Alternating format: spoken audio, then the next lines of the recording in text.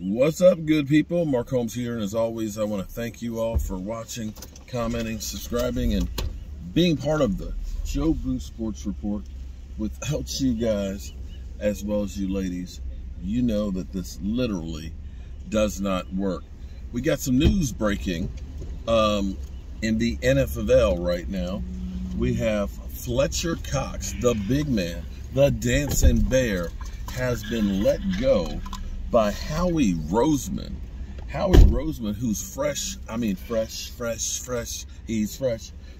off of, and I'm sure Philly 500 is going to be happy as can be, a 3-year, not one, not two, but 3-year extension. Howie Vision is going to be on a roll for the next 3 years, the bane in the existence of one Philly 500. And also, too, the New York stinking Giants, which will be stinky, of course, this year. They'll be stinky. You know they're going to be funky. It's going to be like a sewage treatment plant for the New York stinking Giants. Safety Logan Ryan has been released as well. So there are some good players that are out there.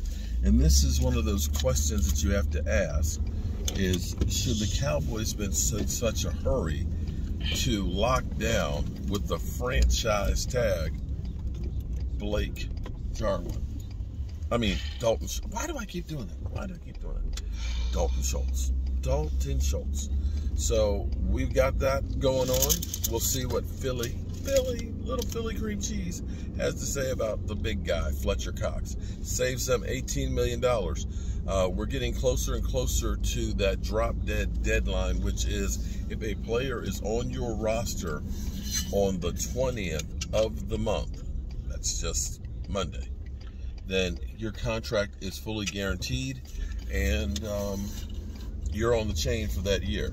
So look for a lot of guys to be let go in the next couple of days. It's going to be coming hard and heavy.